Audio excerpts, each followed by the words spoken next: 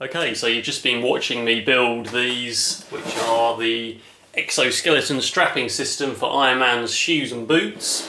If you've been watching the previous videos, then you'll notice that I've been doing basically a frame like this for the whole body. So if we just quickly go and have a look at the rest of the suit.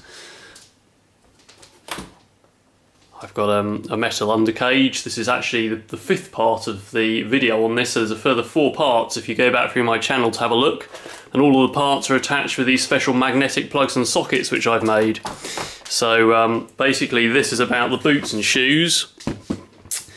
And what we've got here, of course, is a shoe covered with foam inside this frame which I've just built.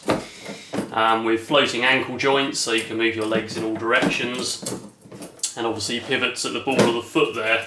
I've actually run out of Velcro, which is why this one hasn't got its strap on like this one, which basically holds your foot in. So you can see with that one that you can, walk in that quite well. I've actually tried this on and walked around with one of them on. It's actually quite comfortable. So the next plan is to make all the plastic pieces. I've got one shin here. That's one of the shins. Set that aside. It's the right hand shin. For now it does actually fit on here.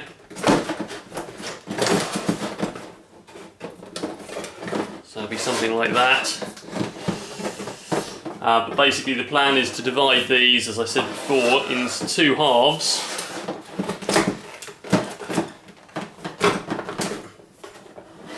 Which will make getting on and off rather a lot easier.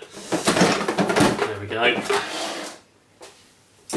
So the plan is that the 2 halves will sort of fix onto this. There'll be another strap around the front and some extra pieces with the magnetic hooks and plugs and sockets on, and at the back. And also the 3 rigid pieces of the shoe will all clip onto this. So what I'd quite like to do next is cut the shins up, make all the shoe pieces, and I'd quite like to actually have a mechanism where they kind of lever on, just like in the movie. If I can't do that, they'll just hook on with the same magnetic latches I've used on the torso and some hooks. So the shins will probably hook on at the back and then have one magnetic plug and socket to latch them on.